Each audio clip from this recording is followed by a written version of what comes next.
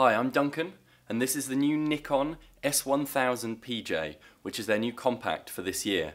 It's a fairly standard premium coolpix camera. It's got a 12 megapixel sensor, it's got a 5x optical zoom, it's got a little bit of onboard memory, but you can bulk that up with an SD card. It's got all your facial recognition sort of features and some new ones as well, including a skin softening function.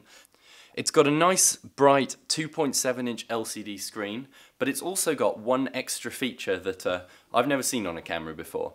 If we dim the lights slightly, then I can show you this. There's a button on top that when you press it will let you project images onto a wall.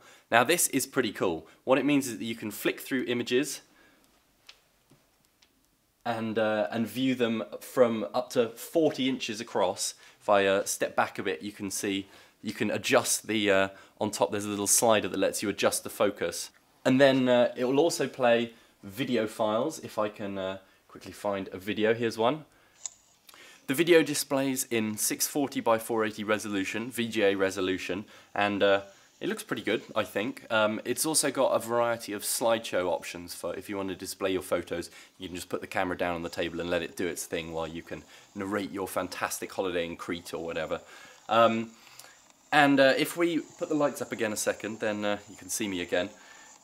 The camera is going to be out in the beginning of September. It's going to cost £399, so it's, you know, premium, but it's within the price range of most people, I think. This isn't a gadget that costs several thousand quid or whatever.